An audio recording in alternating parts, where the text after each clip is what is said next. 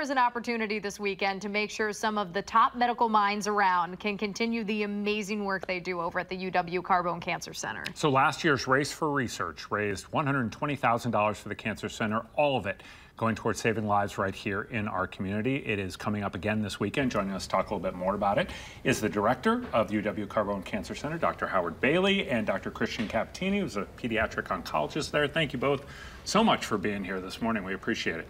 Thank you. Thank you. Now, this race, how important is this to what you do there? Well, from our standpoint, it's very important. The benefit and the support we get from the community is so important to us, and us making sure that the community knows what we're doing. Again, there's great health care throughout the community, and what we're trying to do in terms of trying to advance cancer care, cancer research, cancer education, this event really helps that in multiple ways. It's making sure everyone knows what we're doing, where they can help out. And unfortunately, the fact that cancer touches so many of us, unfortunately, repetitively, oftentimes, that it's never something that we take for granted of reaching out to the community.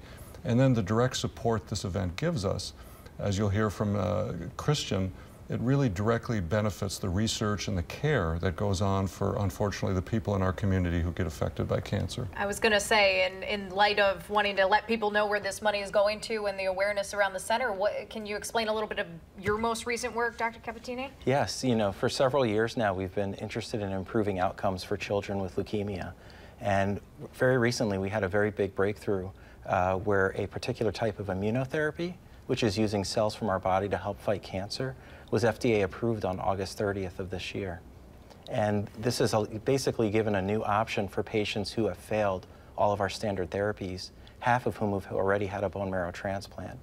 And it's support from venues like this that really allow us to do research on this very high risk but potentially high reward research. Do you ever have moments where kind of you're at a race and people have come up to you and something's kind of resonated with you stories-wise that you say, this is why I do what I do? Yeah, I mean, anytime we interact with, whether it's patients, their families, the community, it truly is an inspirational thing, whether it's for Christian or myself, from a research standpoint, from a cancer care delivery standpoint. You know, the strength and dignity that people show just every day, it really is a constant reminder to us of what's kind of important and gets us up early to you know, go over things and to do the work that we do. Again, there's so many people involved in it, and we really want the community to know that they're a critical part of it. They really, the successes of Christian's work, others' work, the community is really a part of that, and we want them to know that they really are a critical part to it and should take credit as well as Christian or others with the work that goes on. Thank you guys for the work you do. We want to make sure people know what's going on this weekend. This is Saturday, Race for Research. Registration starts at 8.